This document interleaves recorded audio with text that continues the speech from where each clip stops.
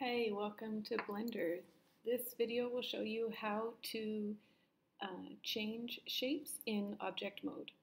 So the very first thing to notice, this is the default Blender file. If you ever cause yourself problems and get stuck and you need to make changes, you want to start over, you can always just click File, New, Reload Startup File, and you get to start fresh. So don't worry about messing anything up. In this first scene, you actually have three objects. The first object is your cube. The next object, I'm going to select it with a right click, is your camera. The next object is your lamp. Again, I'm going to select that with a right click. And now I'm going to go back to the cube with another right click.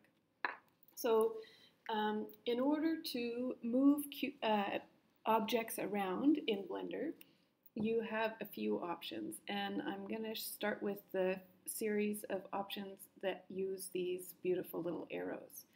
In Blender, you are dealing with three axes. So you've got your Z axis, which is shown here in blue and goes up and down, your Y axis, which is shown here in green, and your X axis, which is shown here in red. And this little grid here shows you each one of these squares is a Blender unit, and the grid shows you how you're moving along your axes. So if you want to move a shape along the Y axis, you just click on the green arrow and then slide while holding down. You can slide your finger on the trackpad to slide the shape along the Y axis. To move things along the green axis, you just do a left click on the red arrow, and this will move you along your X axis, and Z axis, again, left click on the blue arrow, and then slide your finger on your trackpad to move your shape up and down. If you're using a mouse, you can just left click and move your mouse around. If you don't want to move along the axes and you just want to do a freeform move, you can right click, and with a right click, you're just in freeform grab mode.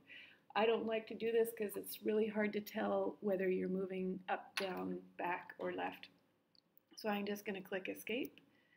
And there we go. So moving along the axes is easy with these beautiful little arrows.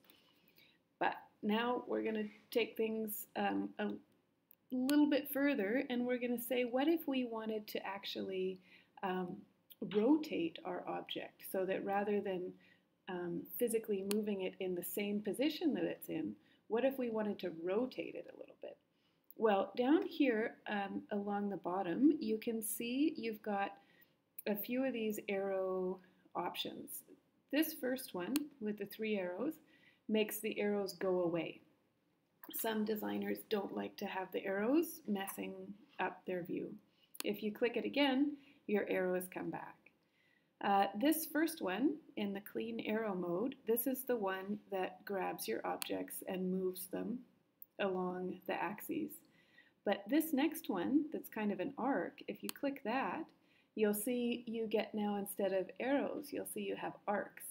And now, if I click on the green arrow with a left click, I can actually rotate my shape along the Y axis. And if I click on the red arrow with a left click and then slide my finger on the trackpad, I can rotate my shape along the X axis. And of course, the blue arrow lets me rotate along the Z axis. So that's how you can rotate. And then there's one more mode you can go into, which is this last one. And here you'll see you've got kind of blocks at the end. And this one is actually scaling. So if I click this red arrow, I'm going to scale my object along the X axis. And if I pull on this green one, I'm going to scale it along the Y, and the blue one is going to scale it along the Z.